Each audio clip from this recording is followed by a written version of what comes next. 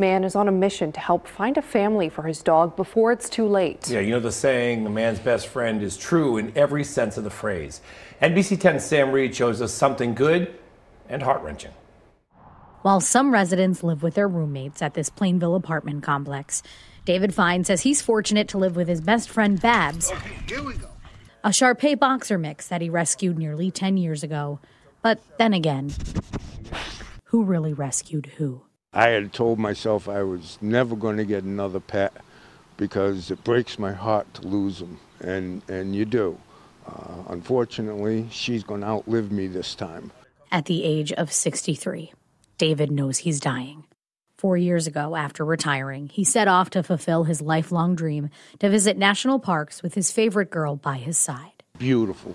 Had a Cheshire grin smile on my face. He made it to South Dakota, but when in Wyoming, a mere 100 miles from Yellowstone, a place he still really wants to visit, things got gray. I got sick, started feeling bad. First came leukemia and treatment, then vascular disease. In August, David learned the devastating news. He also has stage 4 lung cancer. The treatments would be brutal. They wouldn't gain me much time, and I chose quality over quantity. To make the most of things, every waking moment is spent making memories with his dog. The type of cancer this is, it's going to want to spread. Then we call it quits. We check into the hospice and, give up the dog, and that's going to probably kill me. 6 months is what the doctors told him. That was 5 months ago, which is why finding a forever home for his precious pooch is at the top of his list before leaving. We're attached at the hip. When I don't come home, she's going to know it.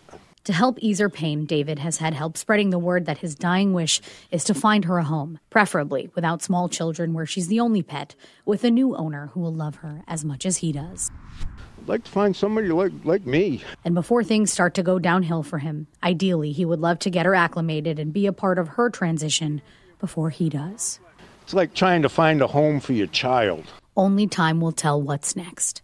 That 4-letter word that we all wish we had more of, that David is running out of. She is the most important thing at this point. My fate is sealed, but hers is not. And so I got to make sure that, she gets as many good years out of the rest of her life as I can. How fortunate is this 4-legged friend to have someone who loves her to death. David says he'll be forever grateful to the person who takes his place. And then I can rest in peace when the time comes.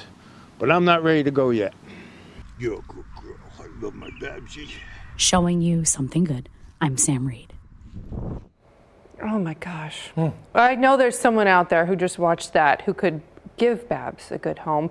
If you think you can help David and Babs, you can reach out to him at the email address on your screen, DAFINE1960 @gmail.com. We'll probably have that posted on our website shortly as well. I think they better get ready for a lot of emails. Yeah. It's interesting that when you come to that time, he just seems at peace in some way. He really does. He's more worried about the dog than he is about himself, which speaks to his character. So, yeah. Dave, we love you, and we hope that the dog finds a new home. Yeah, we're pulling for both of you. All right, coming up.